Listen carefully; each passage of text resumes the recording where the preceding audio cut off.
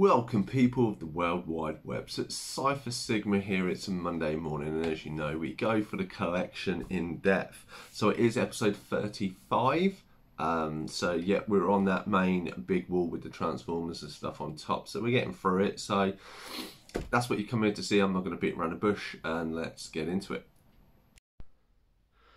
So we come into this week's collection in depth. So we'll start with this side first. So we have the new version of the A-Team. I don't own any of the old version. I quite like this one. It wasn't the greatest. It was a nice kind of modern take on it, which is I enjoyed. But you're never going to touch. And then we have the Avenging Fist. So this is an early martial art movie. I greatly like this. Sammo Hung in it there. Obviously they use their hands as mobile phones stuff, some kind of cutting edge one, but it was quite a nice martial arts. The Aviator, probably one of my favourite Leonardo DiCaprio movies. I think he was absolutely amazing in this. I feel he should have won, you know, if I could put all of his works together, this would be there at the top, and I feel he should have won an Oscar for it. But hey ho, you don't always get what you want. And then you've got The Awakening. I've never seen it, so I don't know. It's kind of I buy quite a few horrors here and there, but I don't get round to watching them all. Then we have The Bachelor, Renee Zellweger and a very young Chris O'Donnell, about obviously all of him being a bachelor and everybody chasing him, as the picture shows. Saw it a long time back in the day, but I've not seen it since. So then we go into the backup plan. So Jennifer Lopez, early 2000s. It was all right. There's not been that many Jennifer Lopez movies that I thought have been really good. Then This Is My Wife. She really liked this series, and obviously that's why we had the movie. She does like Jack Whitehall. Then we have The Bank Job. Jason Statham. Can't really remember this, so may not have seen it. There's no label on it. Then we have The Batman Movie. Really like this. Again, it's one I really need to watch, so I'm going to keep this out and add it to my watch pile. As you see there, I have The Abyss on it as well, because people keep saying I should really see it. Then we have The Beach, Leonardo DiCaprio. A good movie. Never read the book, so I can't compare it, but not bad in my eyes. The Beast TV series. Label is still on it, so I haven't seen it. Have you seen it? Let me know in the comments down below. Patrick Swayze. See, I think that one of the last things he did before his death. The Beaver, yeah, really weird movie about a puppet that Mel Gibson kind of befriends and then has its own personality, but it was all right. And then Benchwarmers, I thought this was quite funny. David Spade, and obviously I think the bloke who plays Napoleon Dynamite there. John Heder, I believe his name is. Right. So then we have The Best Exotic Marigold Hotel. Never seen it. Heard a lot of good things about it, so that's why I bought it for the collection. We'll get around to watch it one day. The Best of Me. Really like this movie. Like Michelle Montague, and I really like Cyclops there. James Marsden, that's his name.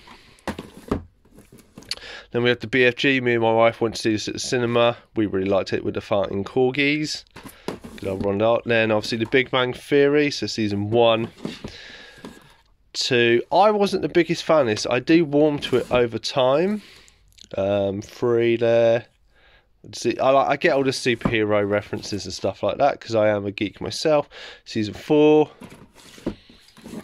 5. One I probably could do with updating for the complete box set. 6. 7. I believe there's 12 series, and I only have, as you will see here,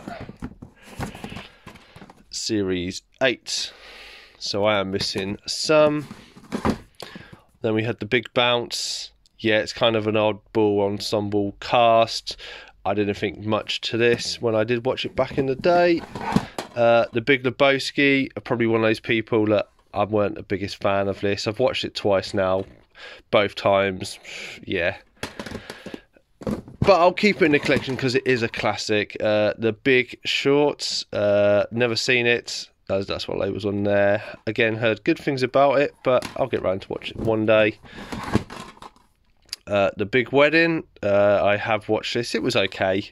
I do like Topher Grace, and that is a good ensemble cast. Obviously, Robin Williams there. Then we had The Big White.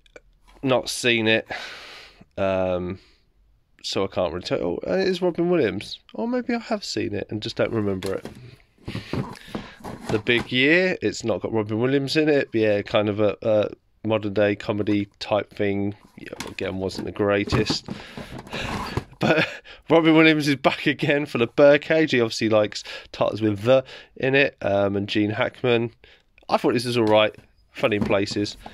The Black Dahlia, if I pronounce it right, it's kind of a horror whodunit one. So it's based off a novel. I didn't mind it. It's kind of set as a grittier, older time, but I think it all worked quite well.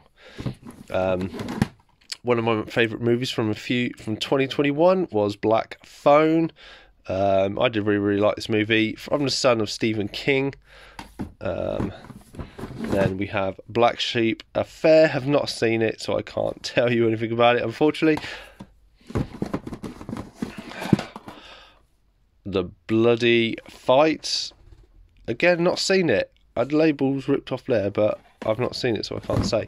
Then we have The Blue Planet, narrated by David Attenborough. Obviously, me and my wife like the water and penguins and stuff like that, so I bought it, but we've never got around to watching it. And then the final one off this shelf as stuff gets fallen out is The Blues Brothers. So the original one. Now, I do really like that movie. And obviously, the soundtrack, who can beat it? Yeah, we go. So we're in there. So let's go to the next shelf. Then we have The Boat That Rocked. Never seen it. Heard a lot of stuff about it. We'll get round to watch it one day. Again, if you've seen any of the movies I've not seen, please let me know in the comments down below. The Bodyguard. Me and my wife rewatched this last year. I thought it was quite good. I'm a big fan of Kevin Costner, and I think that was quite a night. They did work well together. The Bone Collector, a great Denzel Washington, Angelina Jolie, kind of whodunit serial killer. Another brilliant movie, The Book of Eli. Absolutely love this. The twist at it is amazing. I didn't see it coming. The Book of Life, as you see, labels on there, so not seen it, so I can't tell you.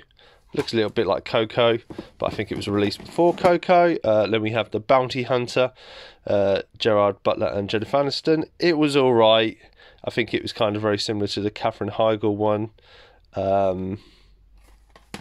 But it doesn't really stick in my memory. Then we have The Bourne Identity, Matt Damon coming into his own there. And then we follow up with Supremacy,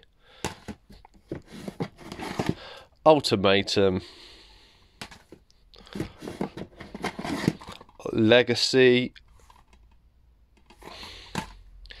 and then Jason Bourne, a movie that I did not really like. Too dark. There was a lot of aspects that it did not do well in my eyes, but again, the label's on it, so it's one to rewatch. Then we have The Box. Quite like this. Obviously, a mysterious box comes up, and obviously you press it, you kill somebody, but you get like loads of money. What would you do? And then I really like this one. So this is The Box Trolls. I have these pop vinyl figures. This is a great kind of the stop motion animation thing. Really great. Really kind of interesting ideas.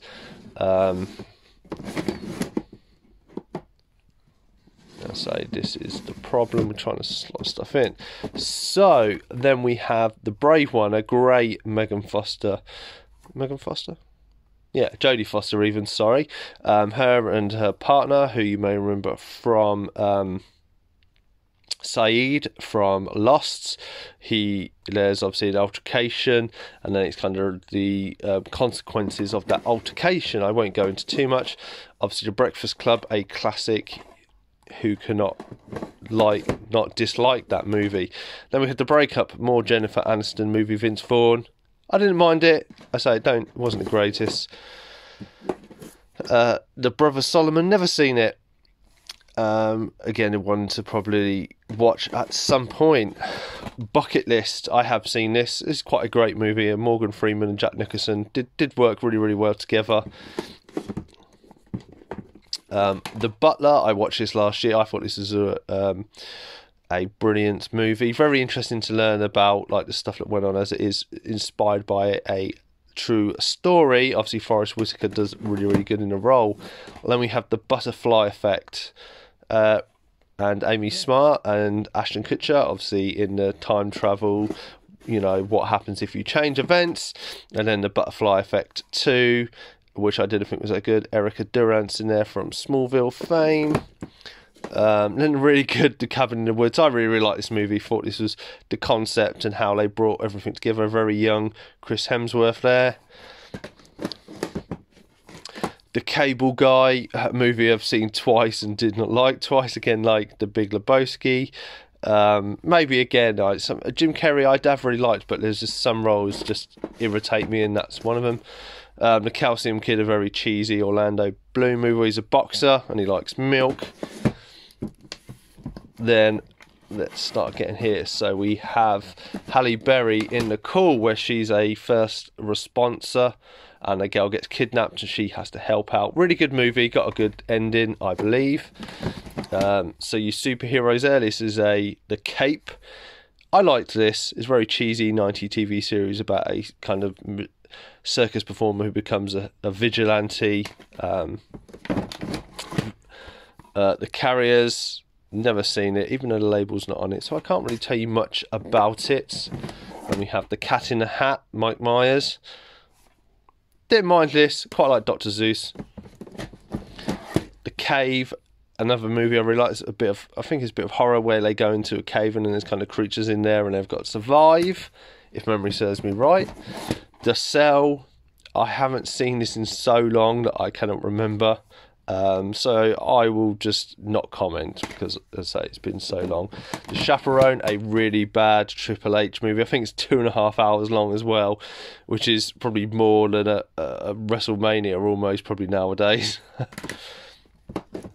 Then we get into the Narnia movies. So the first one, The Lion, Witch and the Wardrobe. I liked these, watched these as a kid on the TV, so it's quite nice to revisit.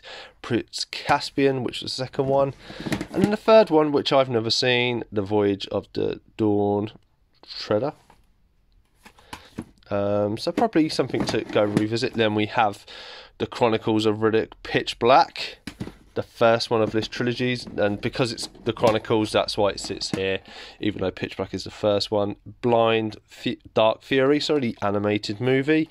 These are kind of done as, I think, situated as where they came out. The Chronicles of Riddick, or Timeline. Then Riddick, look forward to them actually hopefully finishing off this. I thought that was a bit disappointing if that is the one with Dame Judi Dench, and something it just lacked. And then we have The Change Up, the Ryan Reynolds, Jason Bateman comedy. And that's it for this episode.